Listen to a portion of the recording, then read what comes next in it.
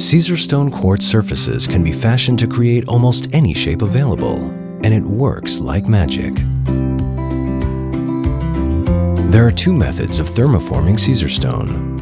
One method is thermoforming around a template, for which you will need to prepare a template in advance out of wood or another suitable material.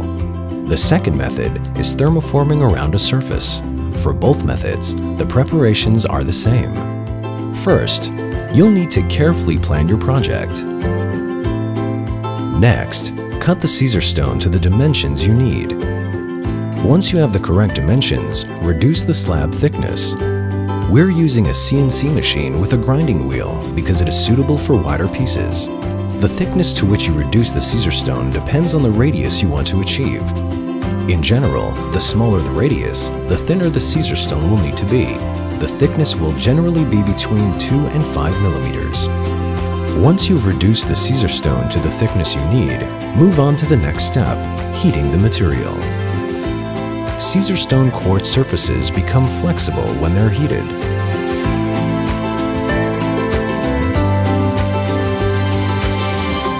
Continue with the heating process until the Caesarstone becomes flexible. This bathtub was made with the thermoforming around the template technique. Bend the flexible Caesarstone around the template and secure it with clamps. You will need to pour hot water over the Caesarstone a few times to keep it flexible, otherwise it may break.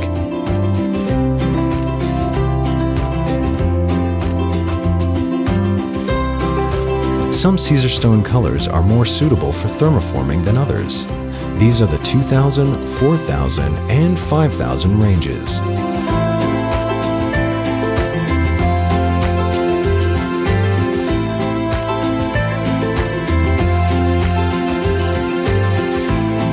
Now we'll show you the thermoforming around a surface technique, which is used to create coffee tables like this one. Take the heated, flexible Caesarstone out of the tank and lay it on a flat surface. Next, arrange strips of tape on the surface of the heated Caesarstone. Bend the Caesarstone around the edge of the coffee table until it takes on the correct shape and secure it with the strips of tape.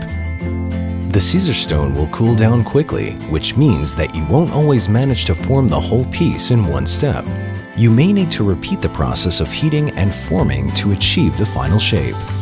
Clamp the thermoformed Caesarstone to the edge of the coffee table at an exact 90-degree angle to ensure that it's perfectly aligned. Remove the tape. The piece should now retain its thermoformed shape.